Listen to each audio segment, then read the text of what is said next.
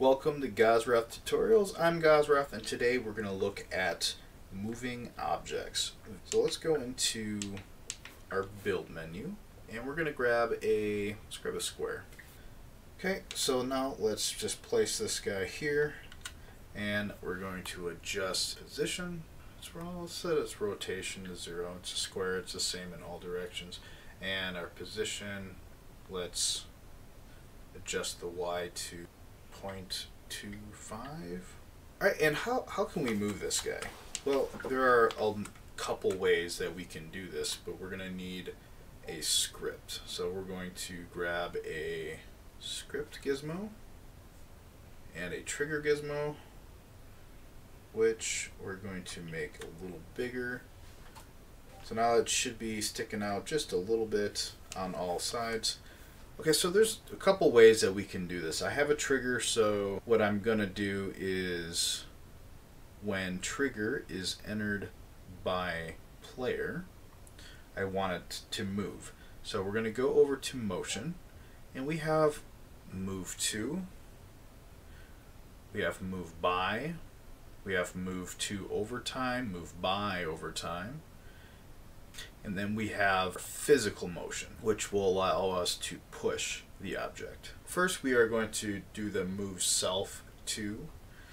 So basically what this will do is it will move whatever object this script is attached to this location in the world. This script is going to be attached to our trigger. So we will need a reference to the cube. We're going to grab a new variable. It's going to be an object variable, and we're going to call it cube. Return and confirm.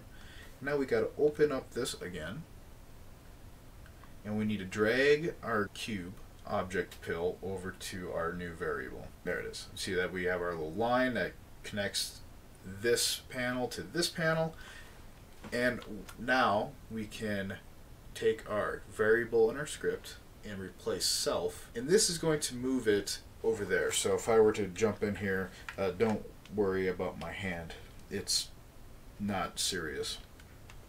If I walk into this, now it's all the way over there. We're going to change it from move to move by. So we're going to move by, move cube by 1 on the X. So now when I enter, it will move in the X direction 1. There it is. And we can tell which direction X is by looking at our vector. So here's X. So it says X positive, X negative. So that move by is more of a moving in a local space, because we're basically just adding this vector to the cube's position vector. And we're going to change it, instead of instant, I want to do it over time. So we're going to take this move to over time, to bring our cube in there. And now it's going to move our cube to 1 on the X and 0 on the Y and Z over 1 second. Now this might actually be really fast because that's a long distance for 1 second. Now if I step in here, you'll see it move over there, and it took 1 second to do that. Now if I want it to go slower, I can say we'll do it over 10 seconds. If I go in here, and now it'll move slower, and it'll take 10 seconds to reach its destination. Now the next one is going to be move by over time. Just bring our cube down, and we're going to move by 1 on the X over 1 second. Remember, X is facing that direction for this object, so now it'll move over 1 second. Now I can change it to say I want it to move 5 over 5 seconds. Now it'll go over 5 from its location. There it is. Now it's going to move over 5 on the X, and it took 5 seconds to do that. Now these physical motions, the cube has to be set to physics. You can have it set to whatever you want. It might affect how fast things are moving because we are moving with physics. So like if I want to push, I can push the cube. I'm going to push the cube by 1. So let's go over here and now it's going to get pushed. See it. But now if I adjust its physics to say, let's grab ice. Now when I push it,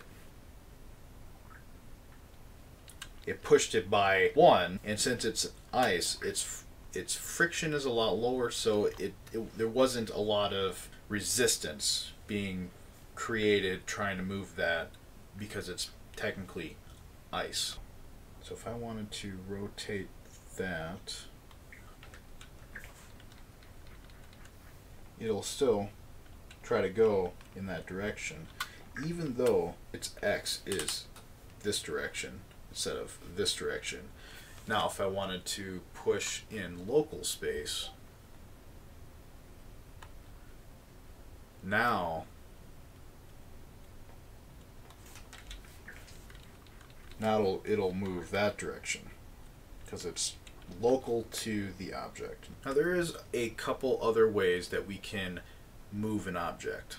So say I wanted to animate, I can go over to, let me reset this, animated, and I could record an animation.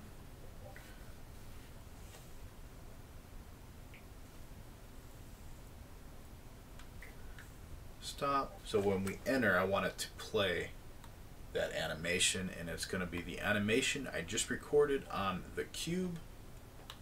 So now when I jump in here and I touch this, it will play that animation. And then there's different ways you can loop it. You can do a back and forth, which will go back and forth and back and forth and back and forth. Another way we can move an object, we needed to set it back to physics. Go into our settings, our player settings, and we need to make sure, can hands collide with physical objects? Yes. So I don't actually need that anymore. We can get bye-bye. And we're just going to make this a little bit bigger so I can actually touch it. So let's go in here, and it's physical, and my hand, I'm going to try to move it so I can move it with my hand because it is a physical object. Or say if I wanted it to move a lot easier, I can change it to something like ice, which will now be like an ice cube on the floor, and it'll just, that's it for this video. I hope it helped.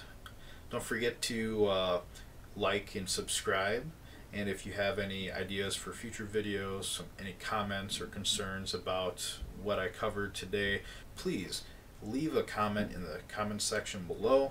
Have a good one.